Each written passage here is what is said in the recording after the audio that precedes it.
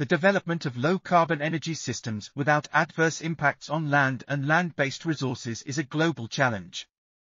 Floatovoltaic energy systems, which comprise floating photovoltaic panels over water, are an appealing source of low-carbon energy as they spare land for other uses and attain greater electricity output compared to land-based systems.